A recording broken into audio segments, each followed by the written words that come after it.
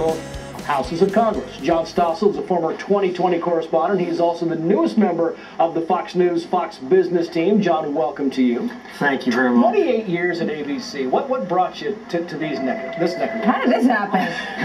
This healthcare story is one of the reasons. I did an hour on healthcare discussing the Michael Moore movie Sicko and researched a lot. I couldn't get it on the air at ABC. They were doing Michael Jackson stories.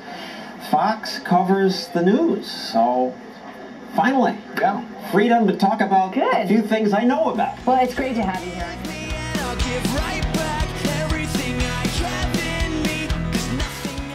Talk about healthcare. Anytime the government gets involved in something, that innovation kind of goes like this.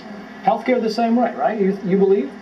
Totally. I mean, innovation dies when there is one big buyer, and if government takes over, healthcare, I mean, one of the reasons healthcare isn't so bad in all those countries where government covers everybody is because they freeload off our innovation. If you ask doctors, what are the most important inventions in medicine the past 20 years, 90% of them came from our relatively free market system in America. If government takes over, I assume all the prices come down. That eliminates some people. The innovation comes from the hope that you can make a ton of money. That's the greed they trash, but it's that pursuit of the big profit that makes people be willing to spend all their own money to go through the government's horrible 15-year process to get, say, a new drug approved.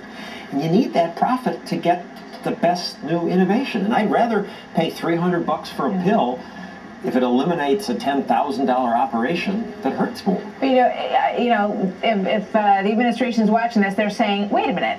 We're not talking about a government takeover of the entire healthcare system. We're talking about bringing in a little bit of competition to bring down the prices at those other private insurers that lots and lots of people in the country would still be using.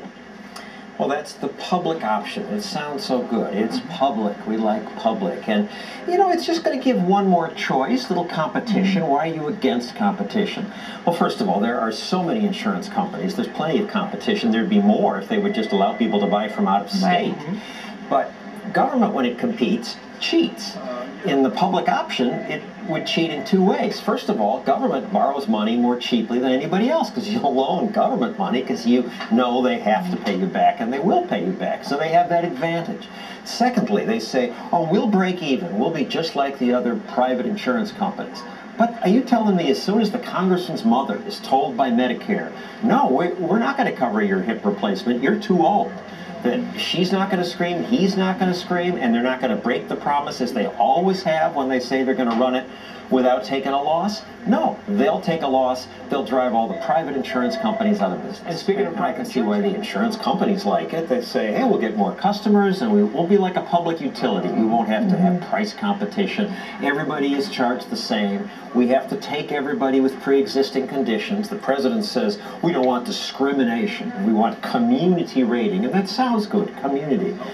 But that's not insurance. That's welfare. It's like if car insurance companies charge Lindsay Lohan the same thing that they charge you and me, it wouldn't be fair, and it takes away the good thing insurance companies do, which is to provide good incentives to encourage fire insurance companies, encourage you to have a smoke detector. Health insurance companies won't be allowed to charge you less if you diet, if you don't smoke, because everybody's in it together. Sounds good. It'll cost more. John, it's great to have you. John Stossel with Fox Business Network. He is also on the Fox News channel. We're not exactly sure when. I'm not sure when either. It's my first day. We're going to be seeing a lot of you, though, John. That much I know. Welcome. Welcome aboard. Good to have you with us. First thing you said, you want to Well, President Obama's top advisor with strong words for Wall Street firms handing out millions in bonuses sternly urged